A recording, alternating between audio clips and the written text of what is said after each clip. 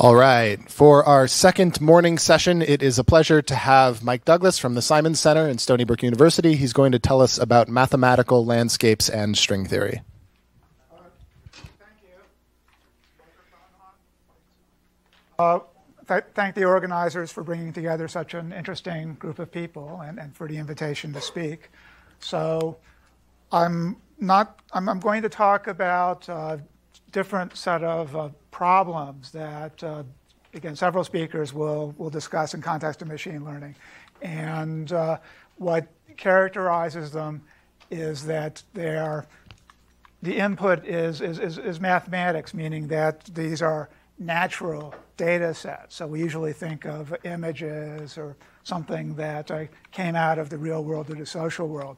Now, if we went and found aliens someplace, of course, they would not have MNIST or CFAR or any of these data sets, but they might well have the data sets that I'll talk about here. In fact, a few of them I would guarantee that they would have. And so that's one aspect of the interest of this. And so the other talks probably will be more specific to problems that arise from string theory. So I wanted to set that in a broader context of problems that come out of mathematics.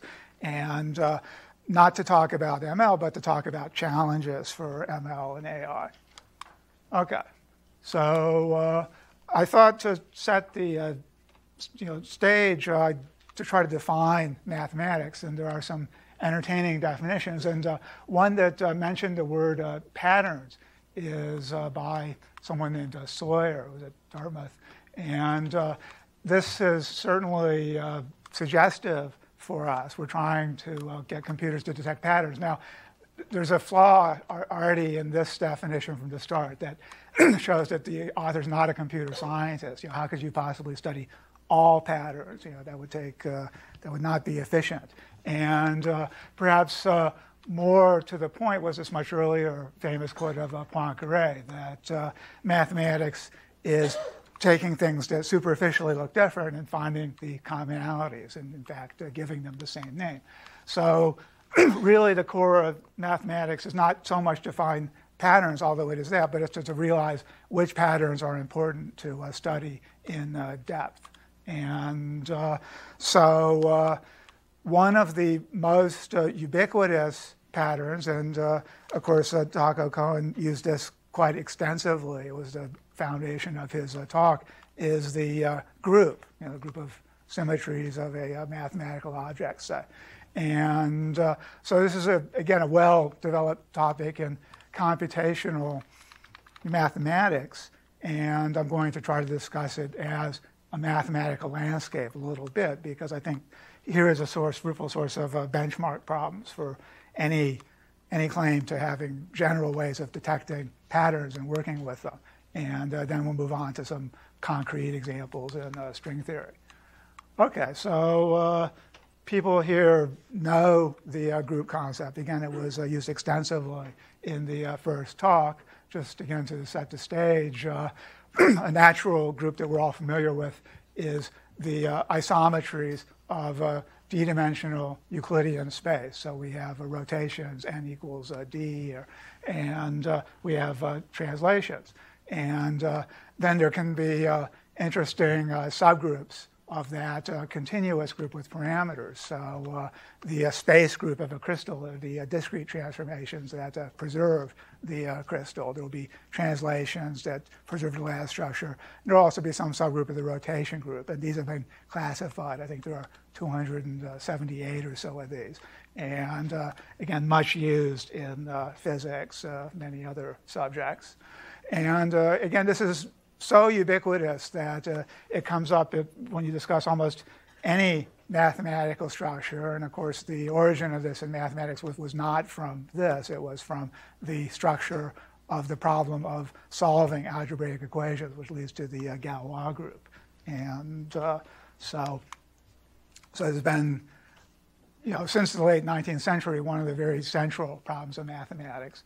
And so classification, of course, is one of the primary aspects of that. And so there are finite dimensional simple Lie groups, which I'll mention briefly, and classification to the finite simple groups. Okay, so what does this word simple mean? It is a precise sense in which one can build up the general object as some combination of the simple ones. And to be more specific here, there should be no non-trivial quotient group or no non-trivial normal subgroup. So the space group that I described, just to have that in mind, is not simple because the translations are a normal subgroup of the space group, and the rotations are a quotient group.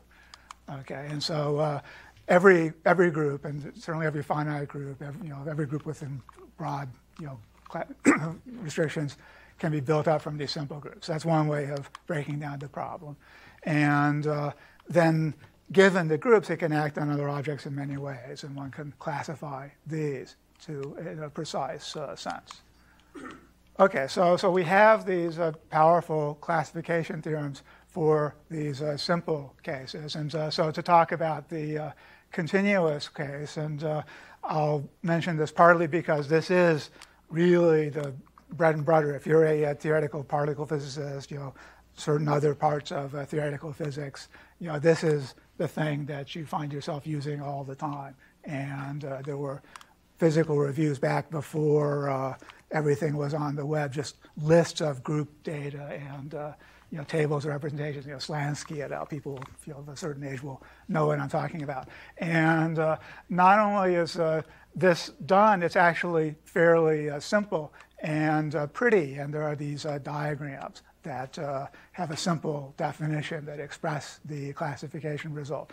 So that's starting to be the sort of landscape. I mean, I'm going to say more about this term landscape, which is not a standard one in mathematics, but to say that there's a set of objects where the definitions are simple and then some sort of non-trivial classification and relations between them come out. This was certainly not something you would have just guessed writing on a napkin, although it didn't take that hard to find. Okay, so now the finite simple groups, groups that, so we have the Platonic, subgroups of SO3 in 3 dimensions, and general finite groups broken down into these finite simple groups is really a landmark of mathematics. And the original proof of this was a group of maybe, 30 people and 10,000 of pages. And they're working on a simplified version, which is still going to be over 5,000 pages long. And the top level statement is not that much longer than the top level statement for the Lie algebras, but even defining these objects is a lot of work. So there's this famous example of the monster group. So the largest of groups that does not fall into some sort of an infinite family with roughly 10 to the 54 elements and really no simple description. So this is one of the outstanding problems in that field. Now, as a string theorist, we all have a special liking for this group. It clearly has deep relations to string theory that we don't quite understand.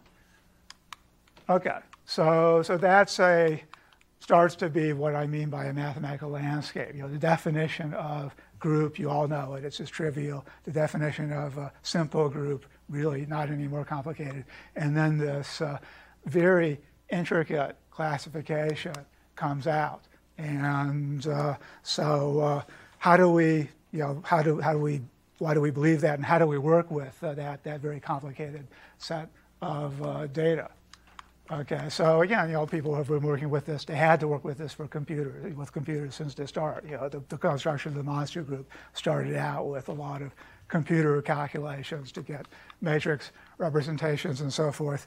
And so far, it's a topic for specialists, and it's something of such general utility. This should be more accessible. This is already a question. How can AI help us, mathematicians, mathematical scientists, work with this? Okay, so now one interesting example of a success, I would say, of machine learning here. So you might remember a couple years ago in Northeastern, in the discussion, we discussed a question of if we're asking reinforcement learning to find non-trivial solutions for string vacua, maybe we should try it on simpler problems like the Rubik's Cube. Can can a machine automatically solve a Rubik's Cube and learn to solve that? And at the time, it had not been done. But in the meantime, it was done. It was done almost a year ago by a group at Irvine. And that's a pretty paper, which is worth reading. It has a couple of nice additions to the, it's a pretty standard reinforcement learning thing, but with a couple of nice additions to how it learns. And yeah, I'm not going to go into it, but that's an interesting example of reinforcement learning for a particular group, this symmetry group of the Rubik's Cube. And as such, this is a problem with a vast number of generalizations, the infinite set of groups. So to be more precise, there's some set of generators. So for the Rubik's Cube, you turn a face, and that, by combining those operations, those generators, you produce a whole group. So you want a graph where every edge is a move on some sort of a state space. And so here the state space could just be group elements, the regular representation, and the move is left multiplication by a generator or its inverse. And so you got this huge graph, which you don't start out knowing. And the question is, can the machine, can some particular algorithm learn to find the identity efficiently from a random starting point? And I think this is a problem with enough structure that as a benchmark, this would be more interesting and more canonical than a lot of the things people look at. Okay, but it's sort of a landscape problem because now we're talking about many groups one at a time, but then we'd like to really explore the set of groups, and I'll come back to what I mean by that. Okay, so moving on, the mathematical landscapes, of course, include the solutions of fundamental theories where there's really some sort of precise mathematical definition of the theory, which can come out of many different formalisms. And now we can start classifying and relating its solutions. I think any reasonable person would say that the most important class of these to our present knowledge of science, and perhaps forever, is the landscape of quantum chemistry. So solutions of the Schrodinger equation for the electrons, and then some sort of semi-classical approximation usually gets you wrested away in terms of the nuclei. And so that's a mathematical landscape, given some collection of nuclei and the balancing set of electrons. What are the solutions of this equation, which seems to be a pretty good, not exact, but a pretty good approximation to what those quantum molecules are in the real world. Okay, and of course, people work on that. It's a very complicated and very challenging problem, but of course we do have a lot of data, and this is, again, a prime application of machine learning. This is a landscape, but now you could question the term mathematical in the sense that mathematics, again, although it's true, this guy is something that the aliens would also have. This guy has so many special features, and you probably really do need to put in a lot of non-ab initio, a lot of facts about the real world to know what are the interesting problems. And so you could certainly debate whether chemistry is actually mathematics and say, well, not really.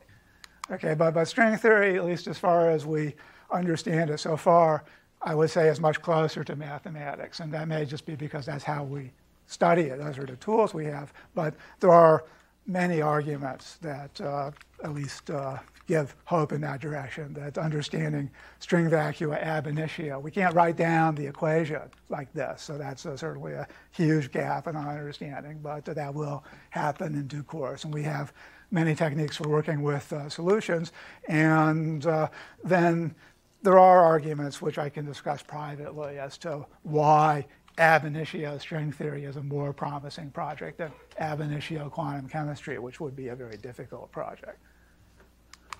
Okay, so I'm not going to really give any long introduction to string theory because that would use up half of my talk, and hopefully many of you have heard it. Again, I'm happy to talk about it privately, but the present status of things is that we have this good theory of quantum gravity, which we don't fully, but we partially understand.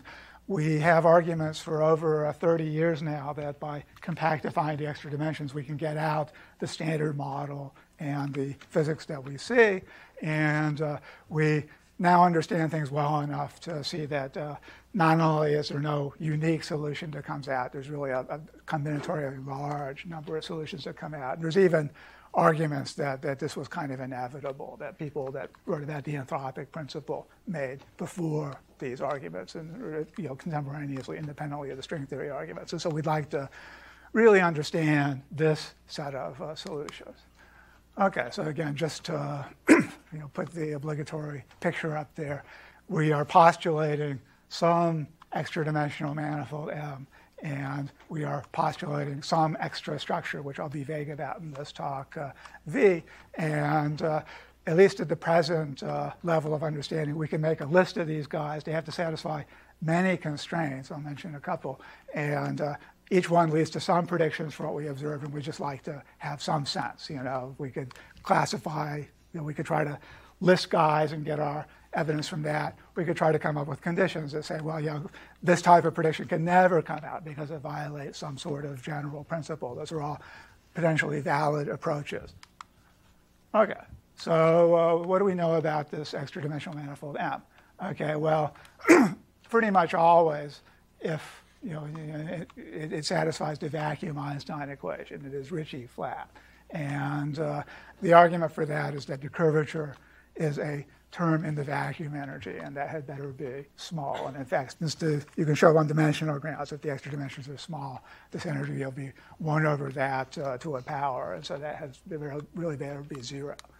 Okay, so we need to solve Ricci flat, and the simplest way is to have a flat manifold, like Euclidean space, like a quotient of Euclidean space by a lattice, which defines a torus. And so these are definitely good compactifications. In fact, they're so good that they're so highly symmetric that they cannot describe our universe.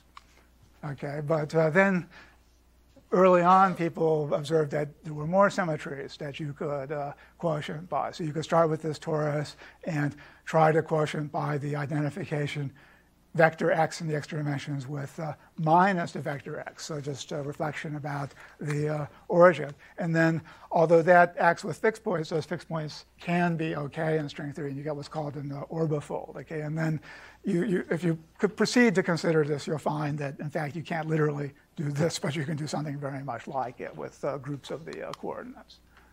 Okay, and so that was, of course, developed over the years, and there's this fairly well-studied class of T6 mod Z2 cross Z2 compactifications of the type 2A string theory. And a fair amount of work has been done on characterizing the landscape of its solutions. And again, time and interest doesn't permit giving details. So let me just give you kind of the flavor of that. So we're postulating branes that embed in 3-dimensional hypersurfaces in the torus underlying this thing. And those, some useful subclass, the ones we want, are characterized by 6 integers, the winding numbers around each of the 6 axes of this torus.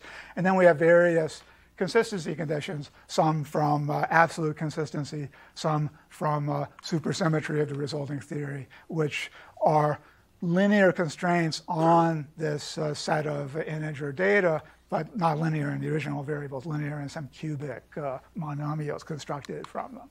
Okay, so we could list those. There's a finite number of constraints on a finite number of these choices. And then here are the predictions we're trying to get out. So the basic one is just the multiplicity of each type of brane, and that turns into the rank of its gauge group, a gauge group that we could, in principle, see in 4 dimensions. And the standard model gives us a very definite target to shoot for, SU3 cross SU2 cross U1.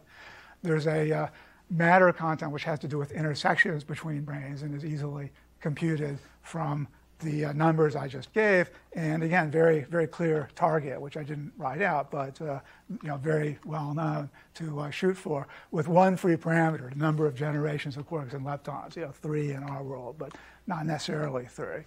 And then exotic matter, which doesn't fit into this pattern, with many bounds, and those are interesting if they appear. Those are things that we probably could detect someday at Accelerator. Again, so given the setup we've just described, the kind of questions we can ask is, well, out of this huge space of possibilities, which has been shown to be finite, well, what fraction of them realize this, with what distribution of that, and what's the distribution of the extra matter? Okay, so that's a pretty well-posed mathematical landscape that does give us interesting physical claims. And it's one of a somewhat bigger family. I'll talk about Calabi-Yau, and one can generalize this problem to some extent to that. Okay, so without having spelled it out, you can believe we have this complicated combinatorial optimization problem. We list sets of these 6 vectors of integers. We want to satisfy the constraints.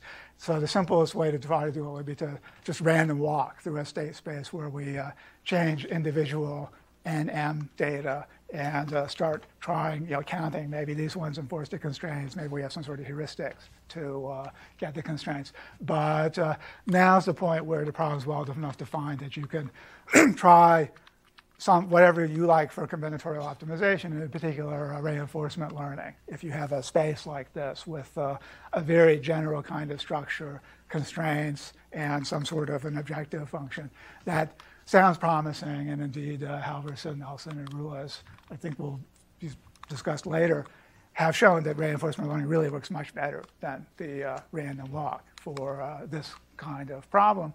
And so that's an example of a mathematical landscape of string theory. And so then, well, one can ask physical questions. And in particular, in physics, not only does one have these vacua, one has really transitions that are allowed in cosmology between these vacua, which we know something about. We don't know a huge amount about.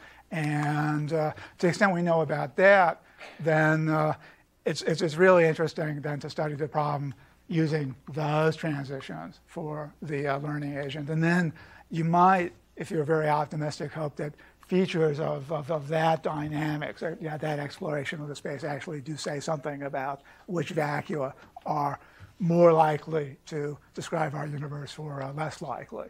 Again, it's all very speculative to think that a particular reinforcement learning algorithm is picking up anything about quantum cosmology, but this is also speculative. We need to generate ideas, and this is at least a source of well-defined ideas in that domain.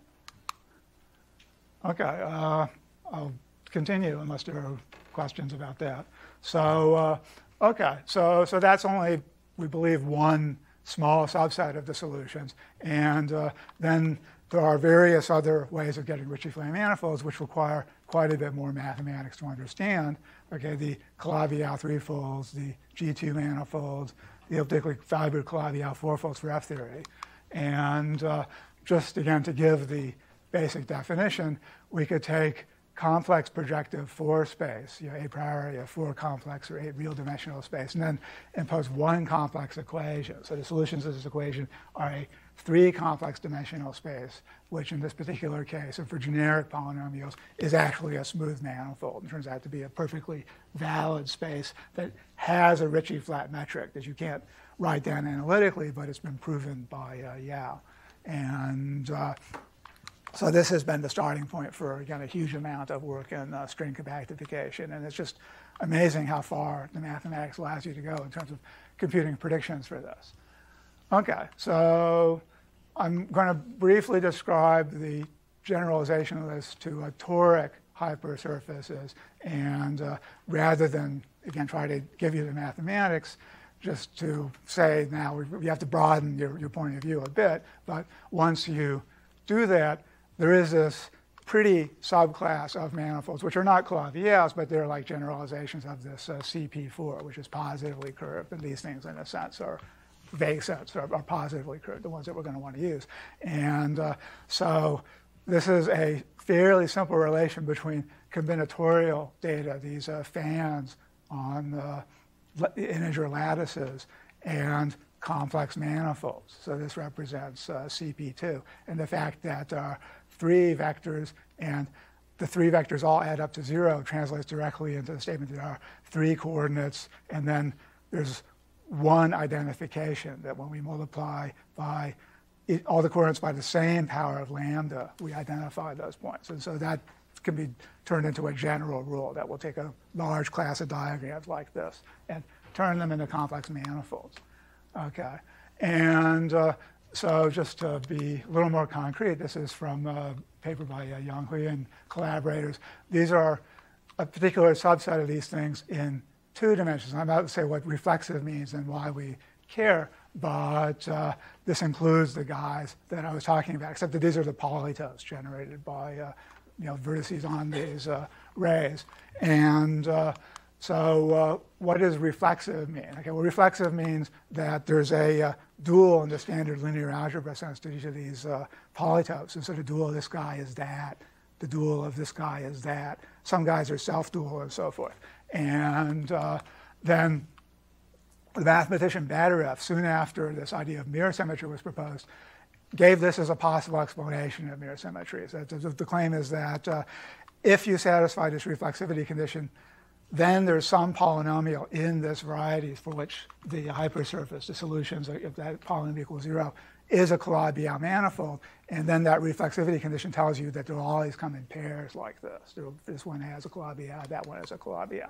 And so you can do the same classification in 4 dimensions instead of 2, and you get some diagram like this with 400 million entries. And that database exists. That is the Kreutzer-Skarka database of reflexive 4-topes. And now this is half of a diagram where I've plotted the most basic topological invariance of those 400 million points. And the other half of the diagram is the mirror image of this one, guaranteed by the construction that we just gave.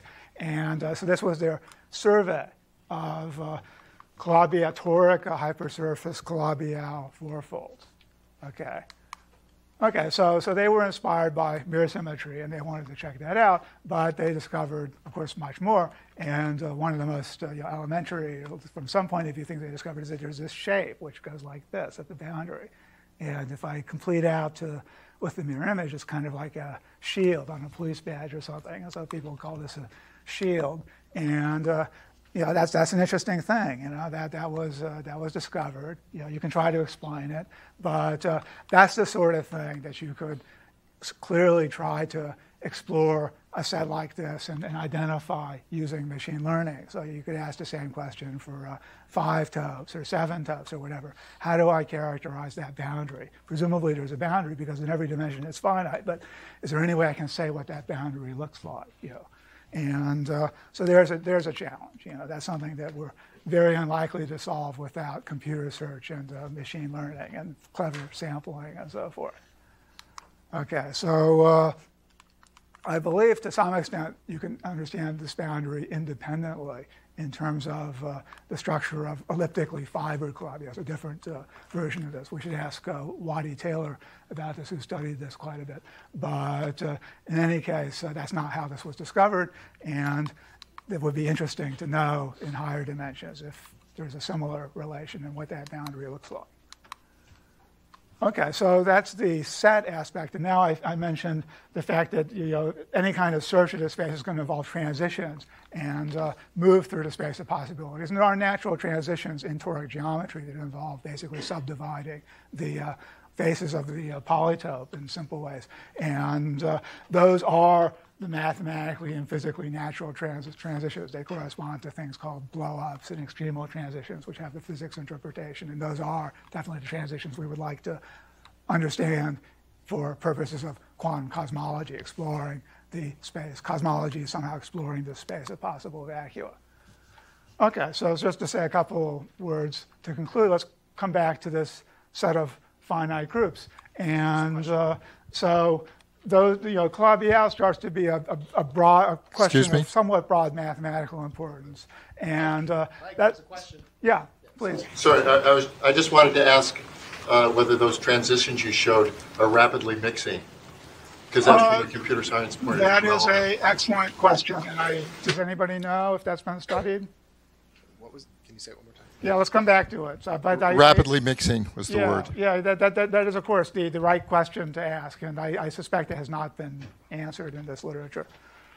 Okay, so finite groups. Okay, could we study the set of finite groups in anything like this modality? Okay, so could we postulate? Of course, the finite groups exist. Probably restricting to finite simple groups gives us something which is too special and not connected. But is there, again, any kind of state action network with the states being finite groups the actions being natural relations, perhaps group extensions, perhaps some sort of other natural relations between the groups, which again gives us a nice network, which is rapidly mixing would be the ideal. And can we postulate that? Does that exist in the literature? Of course, this is an infinite set, as opposed to those finite sets. But you can say, let's put an exponential penalty to the groups of higher and higher order or some other complexity measure, and then we can explore that space. And then suppose we're exploring it. Well, what do we want to do? We would like some sort of exploration, ideally, that helped us with this classification, which as things stand is 5,000 pages long. So could we write a short reinforcement learning program that produced a short list that actually included all these finite simple groups, that explores at least efficiently enough to produce them all in a finite time, and even better, show that you give some sort of evidence that it's found the whole list. Okay, and my guess would be that yes, you could write such a program, although I have no idea how to do it, and the program would be much less than 5,000 pages long and would give you quite a bit of the information of those 5,000 pages running that program.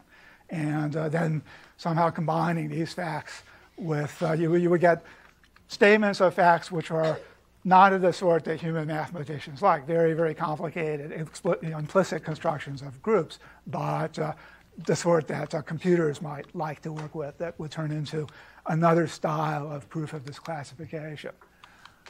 Okay, so just again to summarize that comment, there are intricate mathematical structures which we can call landscapes, which to some extent clearly can be understood without a computer, but the computer is a great help, and in fact, possibly in many examples, is a more useful. So having a short but conceptually complicated description of such a thing is valuable, but perhaps having a conceptually simple, program that generates a complicated logical description is also useful. And another example of that would be the graphs that come up in the proof of the four-color theorem. Okay, there's a comment at the end. This is another random looking set of maybe 600, and the improved version of this proof of graphs that you have to prove can be four-colored. And then there's a sort of arbitrary rules that the authors had to come up with. How do you reduce to this set of 600 graphs? Now, if the computer could come up with those rules, this is the set of these graphs is in some sense a mathematical landscape as well. Then that's another model of this paradigm. How do you get simple proofs of intricate, that apply to intricate structures? And again, you would want to combine machine learning with some sort of theorem verification to really make an impact with that. So I'll stop there.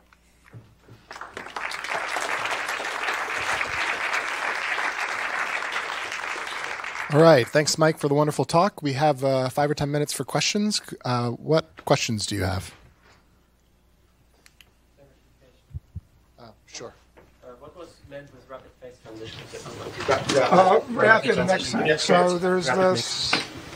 What did you mean with rapid mixing? Okay, I mean the basic thing would be that from these networks you could derive a Markov process where, say, you have edges, and the probability of taking a transition is 1 over the number of edges. So you're making all transitions with equal probability. And now you can ask, what is the time to approach the uniform? So you started the point, what's the time to approach a uniform distribution, which has to do with the dominant eigenvalue of that matrix. And so you want that to be fast. Yeah. Yeah, so first, so you discussed a little bit of verification, exploration. Do you have a vision on how, say, discoveries could be somehow automated? I mean, within, getting back some very non-trivial information that. Well, it's such a broad prospect. Again, people have been making computer-aided discoveries. I think the prospect of significant discoveries made purely by the computer without human help is still somewhat distant. We shouldn't focus on that. So it's more a matter of enabling us as humans to recognize patterns which in themselves are too intricate, for us to work with alone. So that's my vision at the present.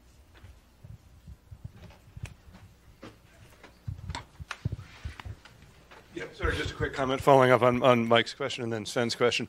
So I think there is good evidence that it's rapidly mixing from the point of view of elliptic vibrations, which you alluded to. Basically, you can do blow-ups and blow-downs. And actually, we did some Monte Carlo studies for 4-folds looking at the bases, where it looks like at least the bases look mixing for 3-folds and 4-folds. I'd be happy to chat with people more if they're interested. Okay, good. Other questions for Mike? Another up here. Oh, yeah.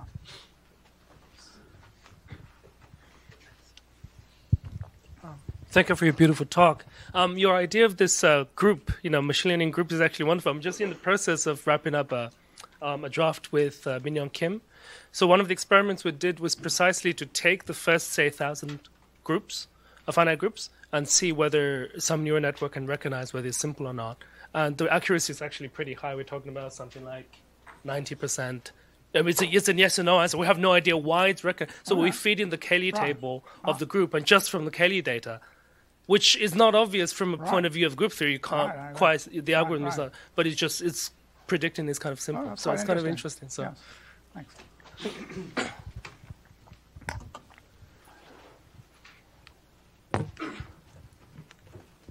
Other questions?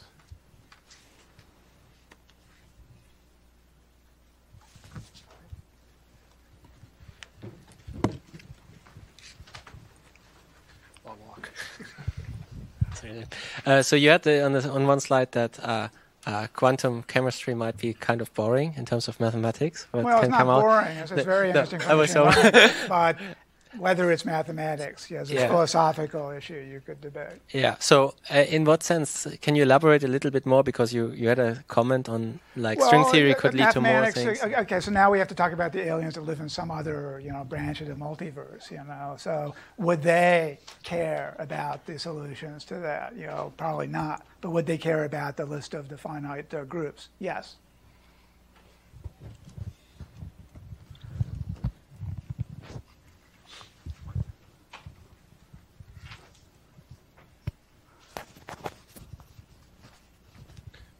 All right, maybe I have one more question before we wrap up. So we have a very broad community here, which is wonderful and part of the fun of this meeting. If there were sort of one or two challenges that you might characterize as some of our big challenges in string theory that might be amenable to techniques from data science or ML, what might those be? Why don't you, because we're going to have discussion sessions later, why don't you give me a little more time to reflect? And we can Will do. Up in the discussion session. Yeah. All right, let's thank Mike one more time.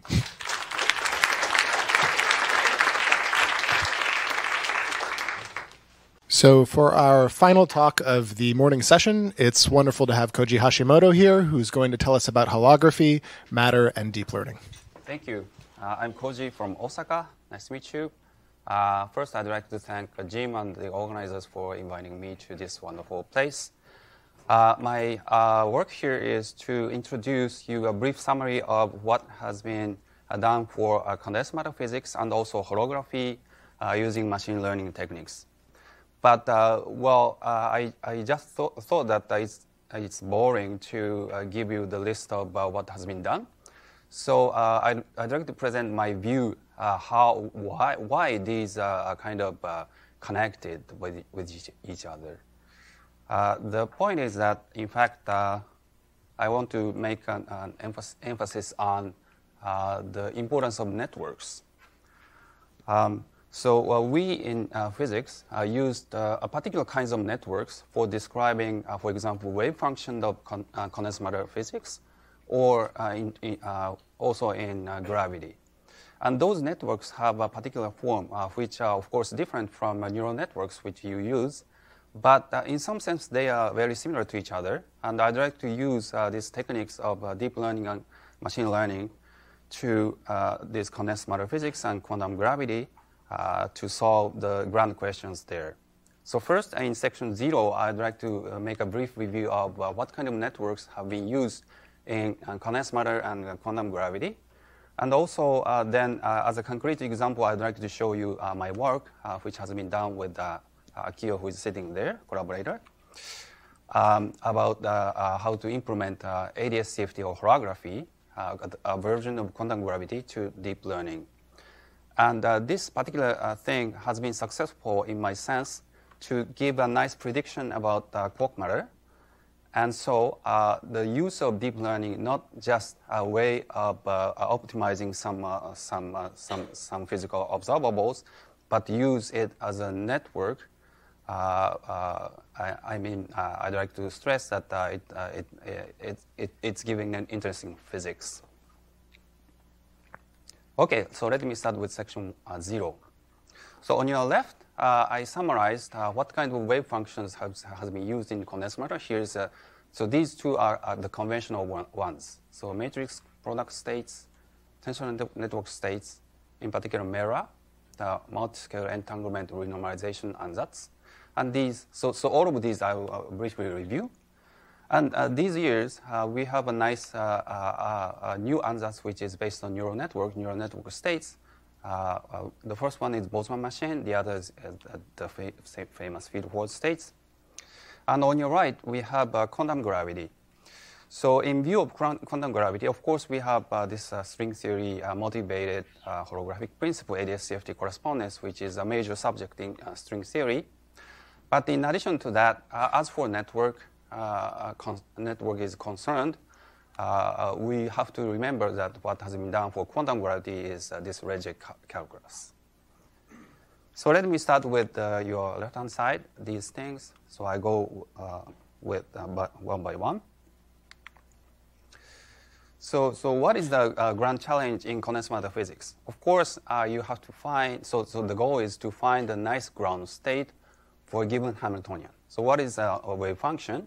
So suppose you have n spins. So every matter is consisting of many spins. And one spin can be thought of as one qubit. So suppose you have n qubits. Then this is a wave function. And you want to find this explicit form of this wave function for a given Hamiltonian. And if Hamiltonian is diagonalized, it's easy. So you just minimize this energy, which is a multiplication of this Hamiltonian times this psi absolute value squared, summed over all possible spin states. But if Hamiltonian is not diagonalized, then it's difficult, right?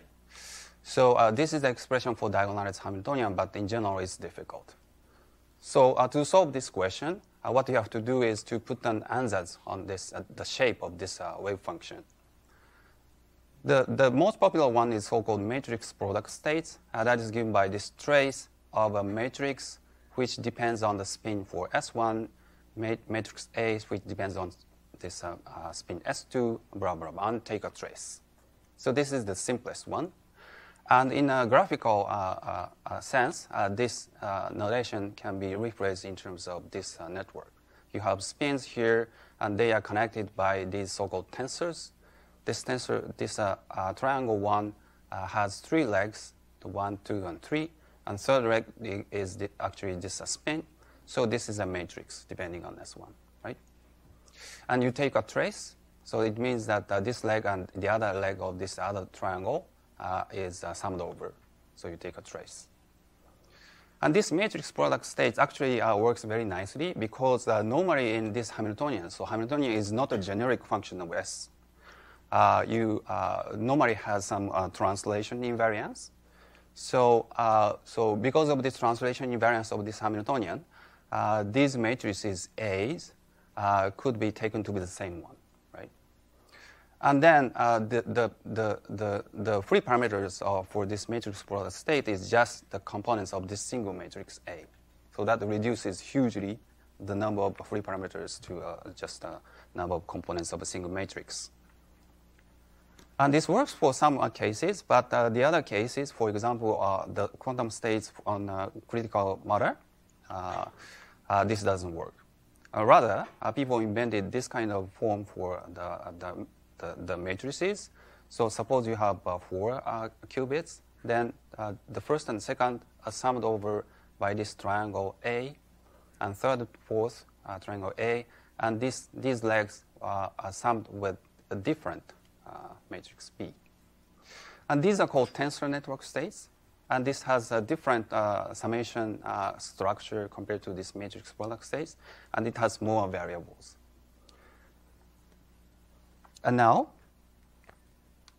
The recent developments actually is given just by introducing other networks. So these are neural network states. So the breakthrough was made by Carrillo and Troya in 2017. That was Boltzmann machine states. So what is that? So the wave function itself is given by this Boltzmann machine. So on your right, you have a Boltzmann machine. S1, S2, S3, S4, these are visible layer. So this is visible layer, visible units. And you have hidden units. So hidden units are thought of some spins which cannot be observed from you. And then you assume this kind of very easy Hamiltonian, which is a spin-spin coupling between visible layer and the hidden layer.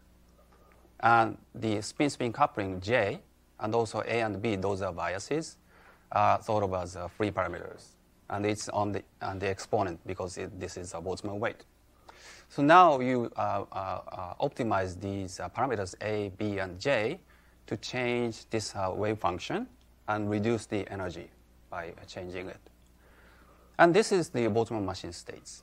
So the difference from the previous cases is just that you have a very different network state, and you optimize these parameters. So parameter embedding for this nonlinear function is just different. And of course, you may want to generalize this Boltzmann machine states to a deeper one. So this is a deep Boltzmann machine states. And nice thing about this is that, of course, you can introduce more free parameters. So you expect that it may lower the energy better. But there is a conceptual difference from this Boltzmann machine states. So in this paper, actually, the Boltzmann machine Hamiltonian is taken to be the same as the Hamiltonian, which is for, yes? I'm wondering if there's a normalization term that should also be here that is being left out.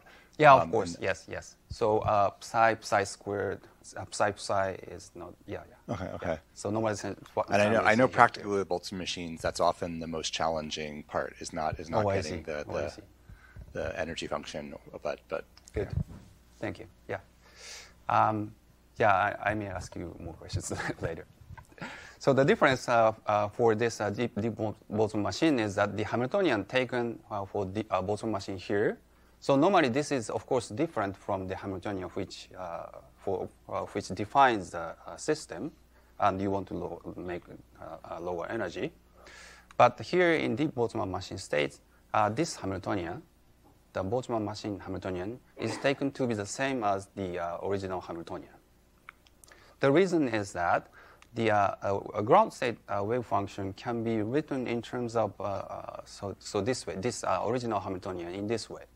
So you start with any state, and you multiply this exponentiation of tau h, where tau is the imaginary time, and take tau goes to infinity.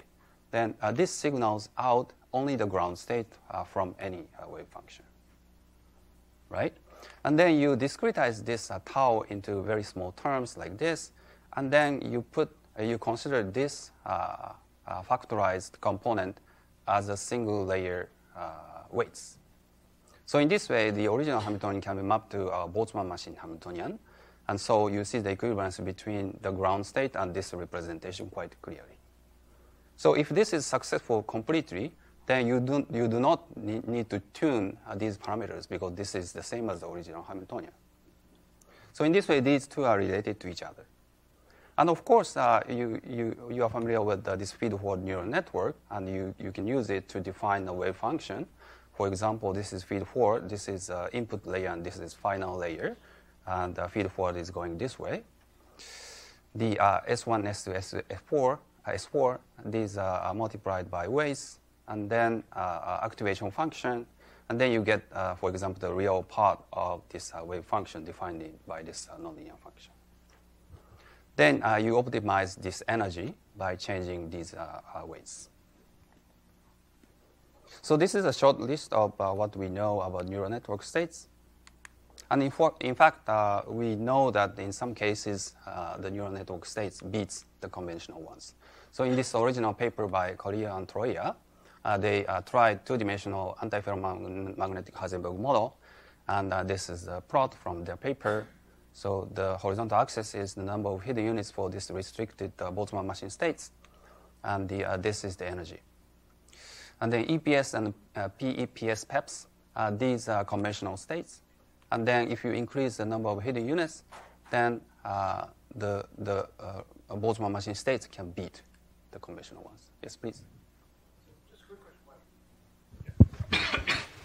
question. Sorry. So, Koji, so I think of a tensor network as generally a very quantum thing where you have to worry about entanglement and things like that, and a feed-forward network as a classical thing. So can you just say something about how you're distinguishing classical from quantum and the role of entanglement and that sort of thing? So here I don't discuss any entanglement. However, from the viewpoint of this giving the wave function ansatz, you can just use this feed-forward or the tensor network state, whichever you like. Yeah. So you're basically just taking the real part of it and ignoring entanglement. Right. So for this case, you come up with the two different feed-forward neural network. One gives the real part, the other gives the imaginary part. Yeah, in that way.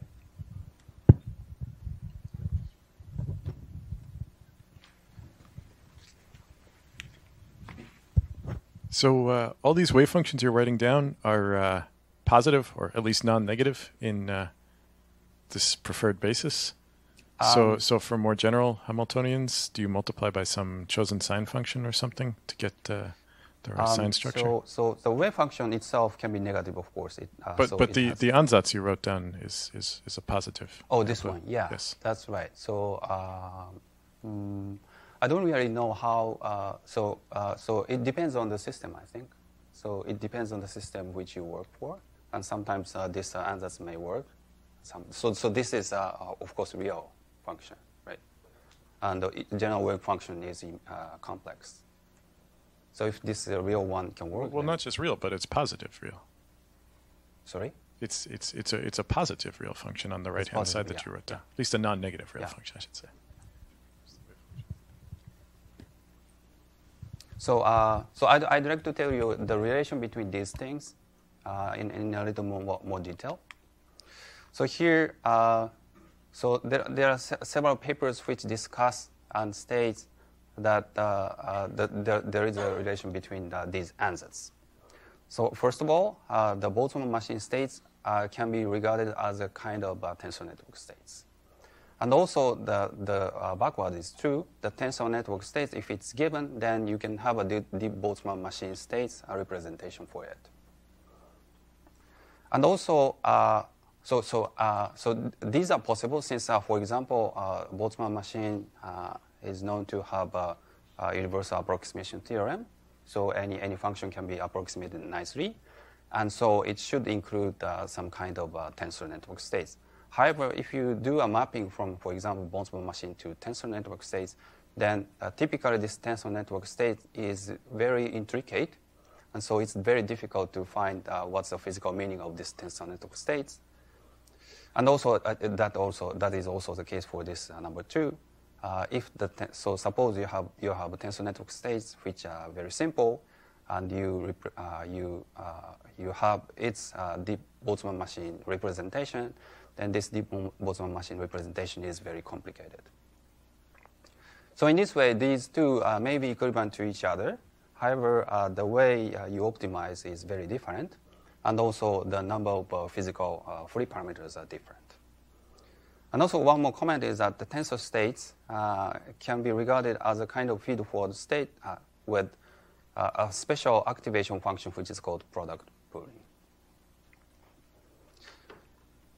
So this is a brief summary of what I know for a quantum matter wave function. These are so interesting network ansatz tried, and in some cases neural network states can beat the conventional states.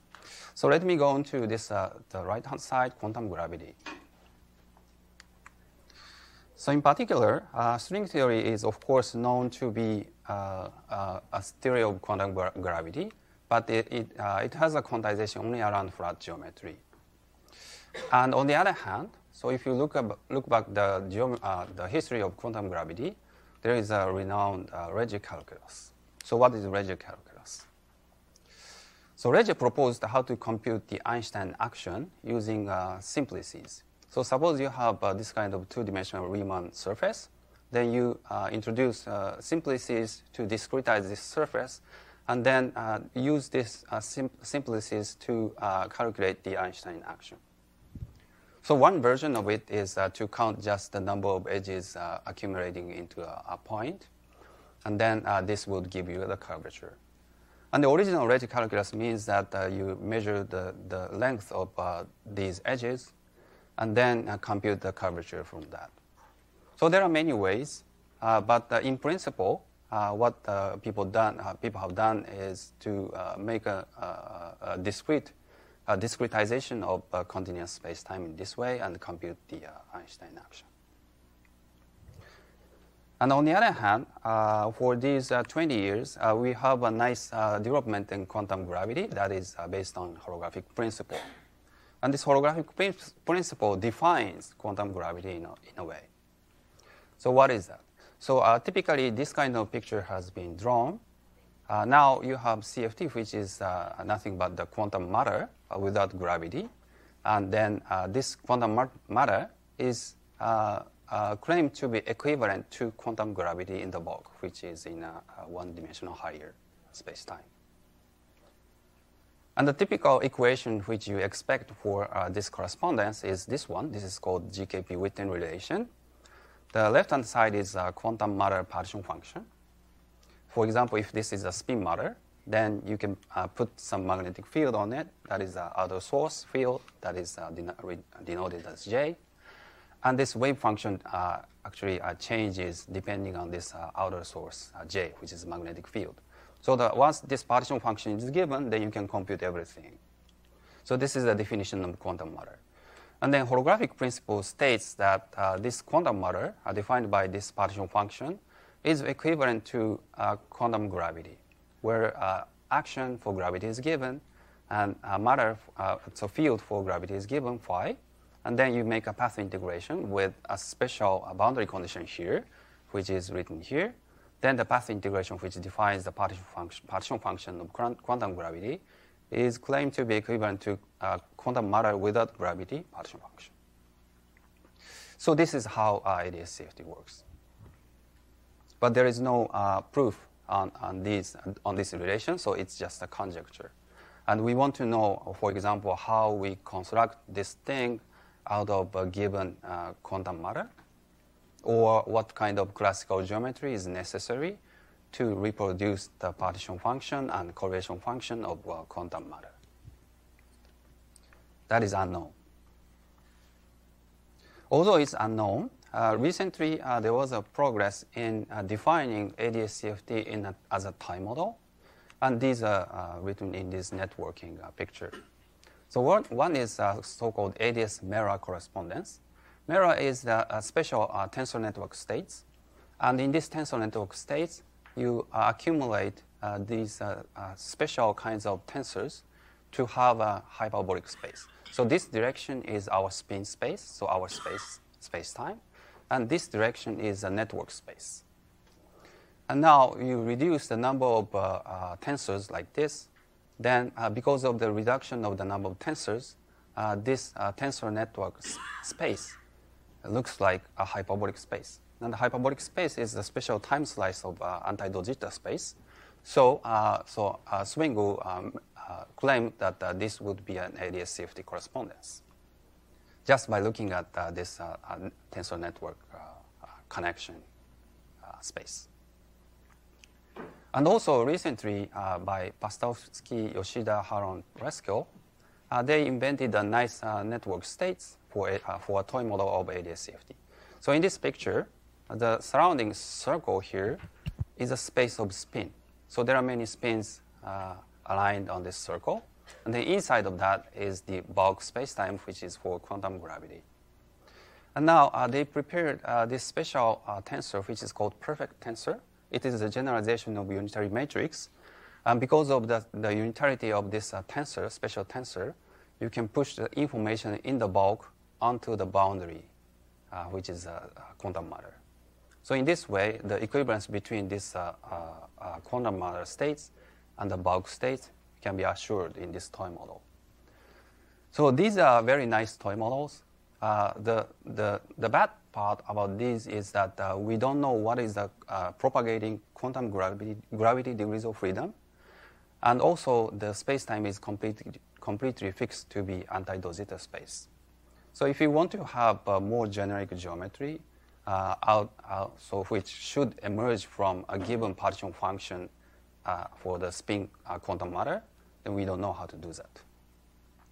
On the other hand, this Regge calculus is based on dynamical triangulation of the space-time. And this picture and those pictures, as a picture, they look very similar. However, the concepts are very different. And one goal of quantum gravity may be to unify these two kinds of pictures. One has a good advantage on the basis of ADS-CFT correspondence, which has been explored quite much. On the other hand, we have this dynamical triangulation picture of space-time. And so combination of these two would be important. So one thing to state the similarity between holographic principle and the neural network is this. So this is the picture which I suggested. And it's an equivalence between the partition function of quantum matter and quantum gravity. On the other hand, this is a well-known equation for deep Boltzmann machine. So I draw this picture in a sideway down. So this direction is the deeper direction. We have many hidden layers, and this is the visible layer. The visible layer has the visible units which take the value of vi. And the summation over all the invisible units give you this probability distribution for given input vi. So when you look at these equations, then they look very similar. So first, the visible layer given here is a quantum material partition function, which we know. But this part we don't know. And then if we want to reproduce this distribution, probability distribution for given v, then you come up with some optimized network weights. And if you can interpret this network as a kind of space-time here, then you have a nice dictionary between these two. So this is just a similarity in between these two. And if you want to make it more precise, then this energy function needs to reproduce this gravity action. And that part would be very difficult. However, so based on this kind of mapping, you can use the deep learning technique to optimize the space-time and get a special metric function which reproduce this quantum material partition function. So I'd like to discuss this thing more with you. So if you're interested in, please come to this breakout group this afternoon, which will be led by Izwan and myself. Okay, so I come to, so how many minutes do I have? 15, thanks. So briefly, I explain how I can map holography and deep learning, and then come to an application, or rather to say prediction. So what is the wishes to use neural network for matter and gravity? So machine learning may be good because many network answers has been proposed. Optimization of network parameters is possible. And also, it's known that it can solve inverse problems. And we know from the history of Galileo that solving inverse problems may lead to physical revolutions. So why not? We use neural network for getting an emergent about space-time for a given matter partition function. So what is the inverse problem for the case of holographic principle? So this is the normal problem. And I will explain what's the difficulty of inverse problem. For normal problem, we have Einstein action. Then we have some specific metric. And if you use holographic principle, then this gives you what is the quantum matter. Okay? So quantum matter is here. Then you treat this as a prediction for the model of this given metric. Then you compare those with some experimental data for quantum material. So this is the modeling, holographic modeling of quantum matter. But the question is how you get this metric. So this metric is necessary for defining the model. But we don't know how to define this, how to get the proper metric which can be well compared with experimental data. So now, If I use deep learning, then using this experimental data and go backwards, and then you can actually compute the metric here. Then use this metric to predict other physical observables and then compare that with experimental data. So this is a way you can use deep learning for holographic modeling of quantum matter. So for specific example, I'll tell you later. So in particle physics community, we have a community of lattice QCD, and that uses supercomputer to solve quantum chromodynamics of quarks and gluons. And this is one data which comes from supercomputer. So quark mass versus so-called chiral condensate. This is the most important physical observable in QCD. And then this is a graph for fixed temperature. And then I use this for experimental data, and then use this to fix the emergent metric in holography.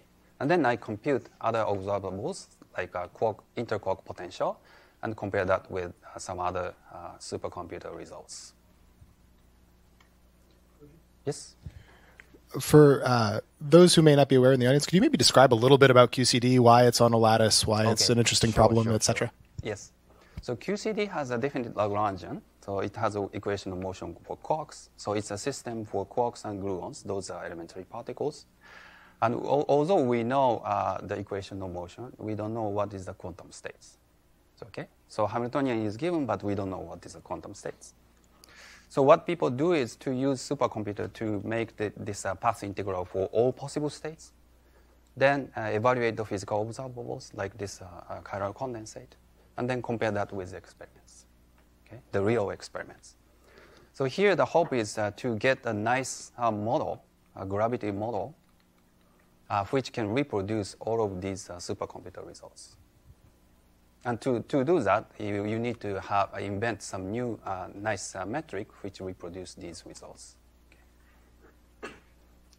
Jim, do you think this is, not sufficient, but so let me proceed. So this is one slide summary of what is ADS-CFT or holography. So please bear in mind.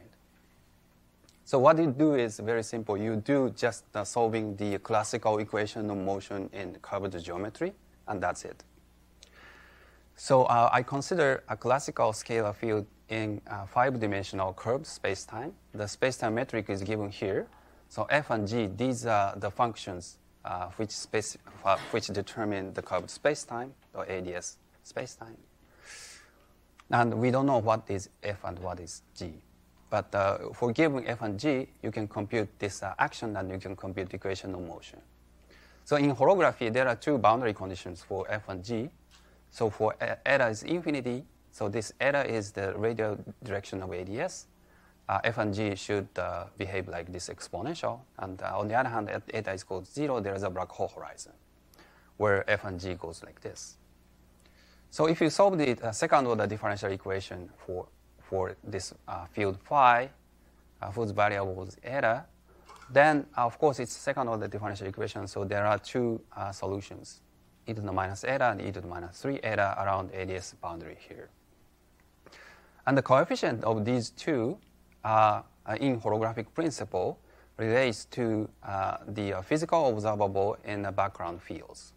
So MQ is the quark mass in the case of QCD, and this is a chiral condensate.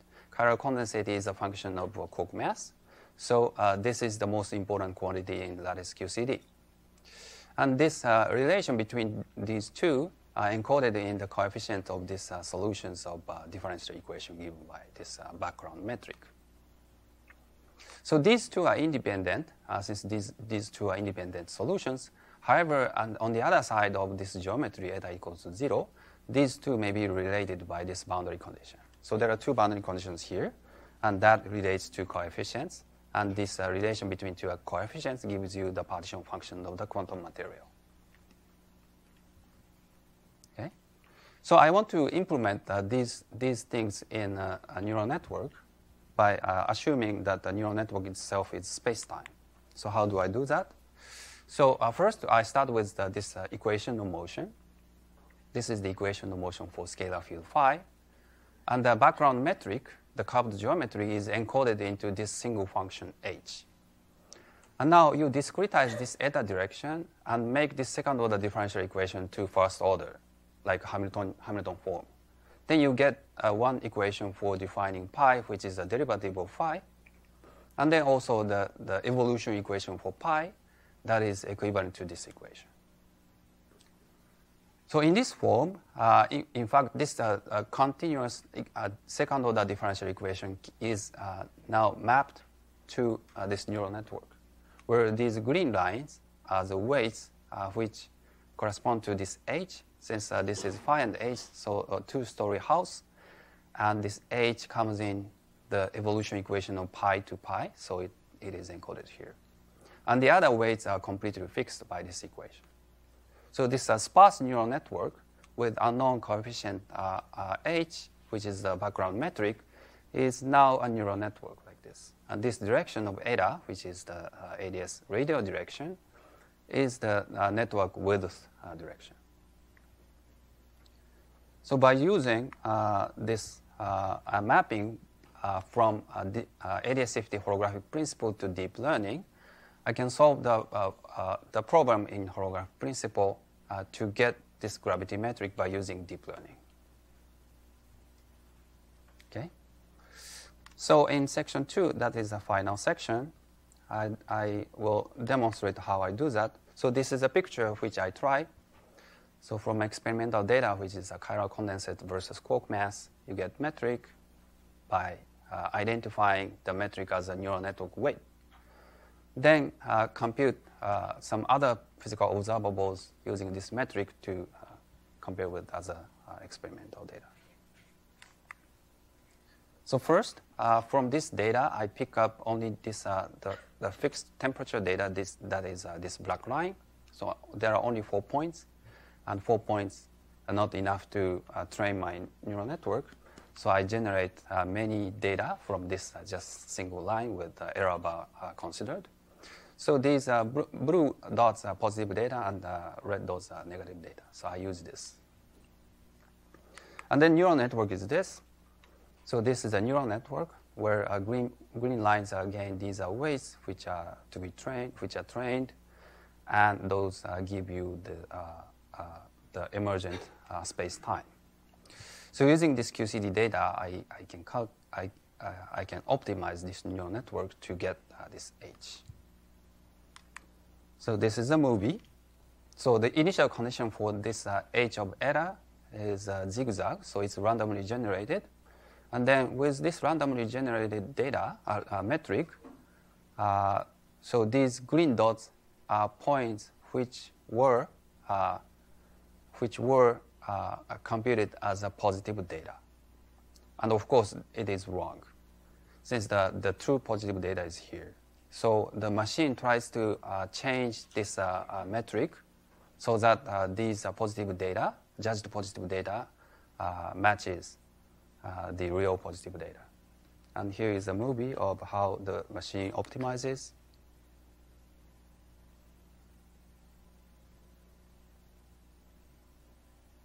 So in this way, amazingly, a certain metric is emergent, and with this emergent metric, the computed positive data actually matches the lattice QCD data nicely.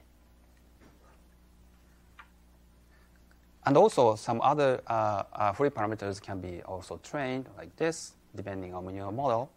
And then you use this obtained metric, which has a strange shape like this. There is a bump here. I don't know why. This could be a quantum gravity effect.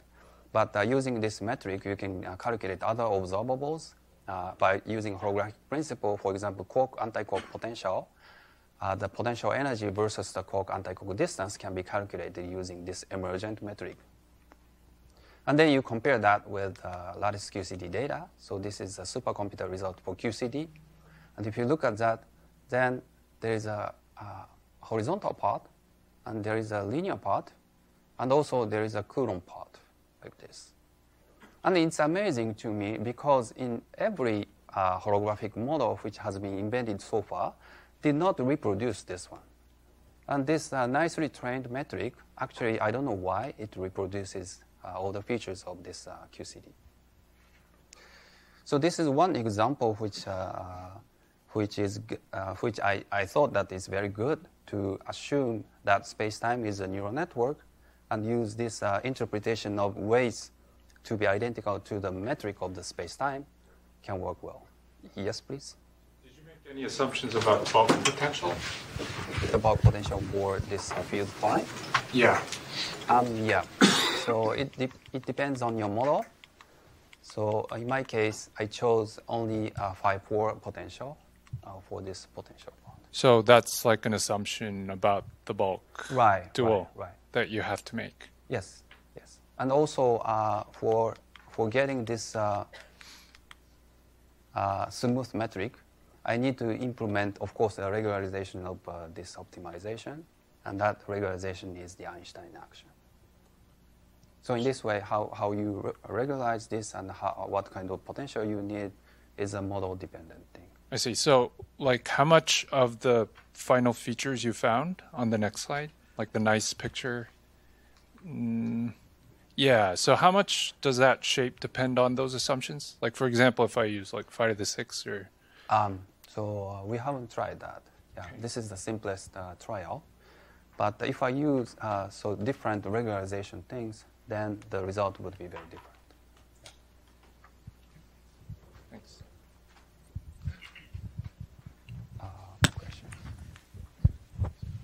Are you getting a unique metric out of this, or how much does the metric change depending on initializations or the training? Okay, thank you for your question. So here, the metric which we obtained is almost unique for given fixed model and fixed regularization. Yeah.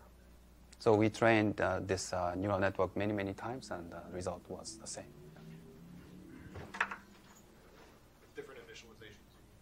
Different initializations, yes. So this is the end of my talk, and the final comment is that, so my message is, we may regard these kind of sparse neural network as a space-time, and there we have a very nice physical intuition to interpret how things are going on the neural network. And one thing which I demonstrated is to solve the inverse problem for holography by interpreting this emergent metric as a neural network sparse weights.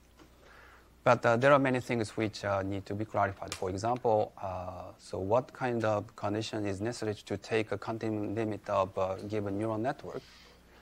And in what cases it could be a differential equation? Or in physical systems, of course, we need also locality, causality, and unitarity.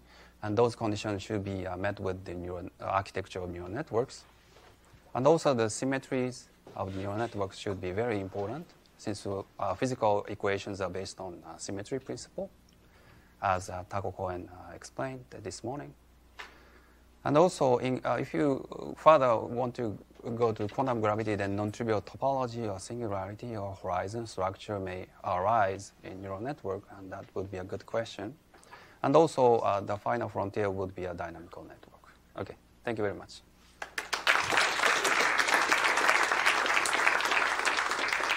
Before we get to the broader questions, I actually have two quick ones related to this QQ bar potential. Mm-hmm. The first question is, could you maybe describe those couple of different phases and sort of how they're sort of classic QCD results? And also this flattening off of the potential, has anyone gotten that outside of the lattice, or is it just this in the lattice?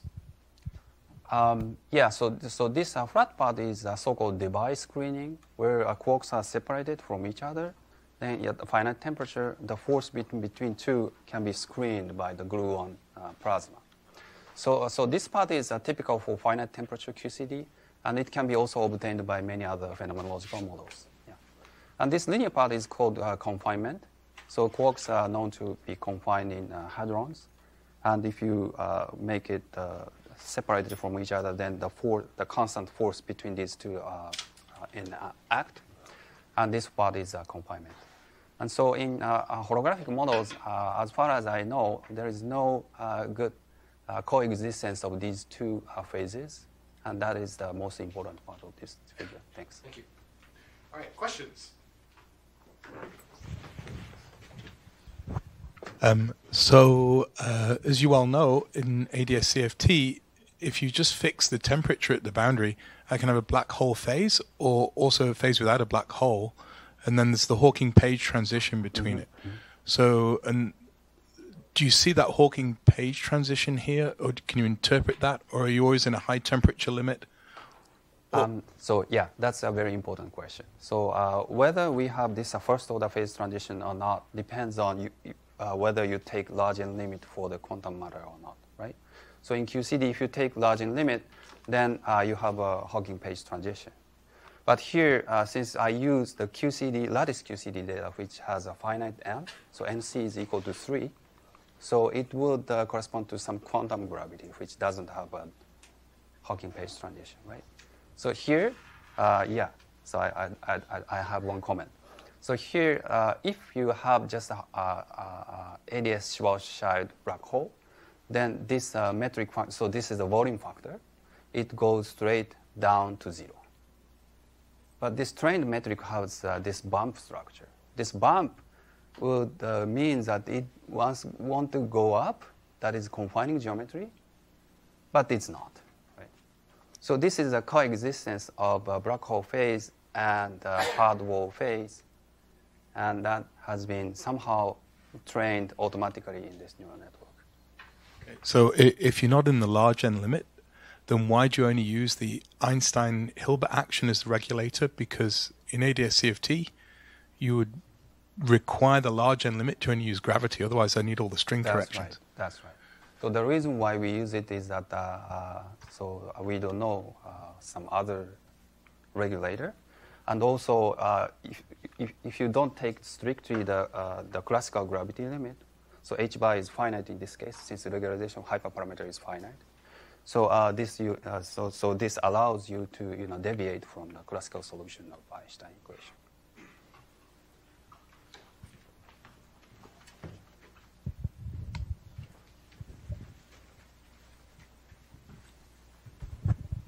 Since you have the bulk metric, can you infer something about the bulk stress tensor from that? Yeah. Like checking its energy conditions or something like that? Sure. When I first look at this strange bump, then I assume that this will violate some energy conditions. But if you want to derive energy condition, then you need to assume Einstein equation, right? So here I expect that the Einstein equation does not hold. So I don't get any energy condition. That is the first comment. And the second comment is that even if I assume Einstein equation, then this combination of the metric doesn't show up in any energy condition.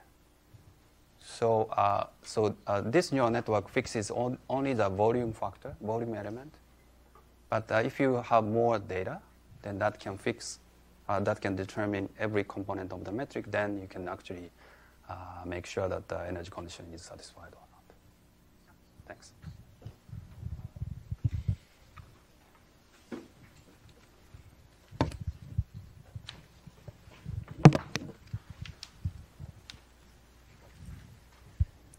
Hi, I'm just wondering to what extent does this method generalize to the case where I don't have a high degree of symmetry in the metric? Because it seems like in ansatz there is some sort of spherical symmetry, but sure. That's I don't know. I don't know. So my metric is actually a gauge fixed form.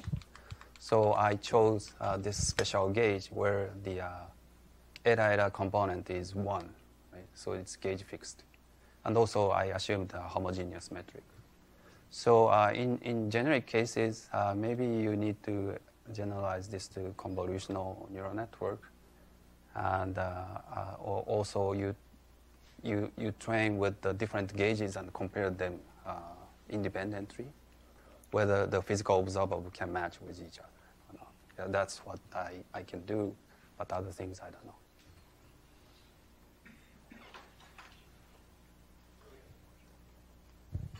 So if I understand correctly, at least for the second half of the talk, the way you're using a neural network is kind of to like learn a differential equation. Yes. Yeah. So just as a comment, like in the last year, there's been all this rage about neural ODEs. So, have you tried that? Not yet. Okay. Yeah. I think, yeah. So here, one comment is that, we usually use this second order differential equation, the partial differential equation. But they can be decomposed into a set of first order. And if you assume homogeneity, then it will go to ODE, right? So in that special case, I think we can use that heavily.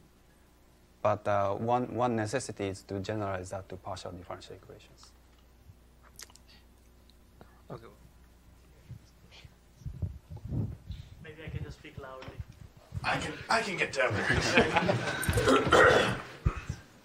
A similar comment as Greg. So instead of thinking of space-time as the depth, isn't it more natural to regress the solution of the PD or the ODE directly? So regress the solution after 5 seconds if eta is time, which is what you will see a lot of other machine learning people do. I think, I agree with you. So if we can deal with the PD and optimize the parameters so that such that I can actually reproduce all the data which appears at the boundary, then if there is a way, then that would be the perfect one. But here I thought that, so this was done before this neural ODE, and what I know about neural network was to use backpropagation to optimize all of these things. So I was forced to put my differential equation system into this system. Yeah. So if you say that PDE or ODE, you can train the parameters appearing in those differential equations naturally, then I think definitely that's better.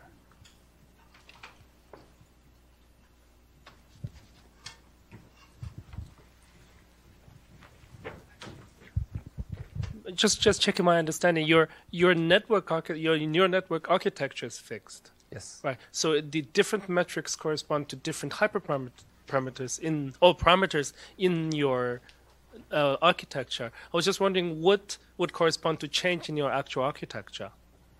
I see. So here the architecture for this double story, it is defined by this differential equation, right?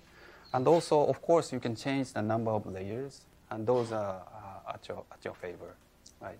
So in our case, I worked with this 15-layer case, so to make sure that actually the metric is trained. But of course, you want to make more layers to make it precise. Mm-hmm. Yeah, it's up to you. And the nodes themselves are, some what kind of functions for each node, like?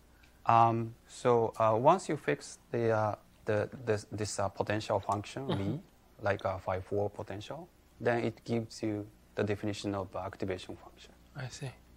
That's interesting. Thank you.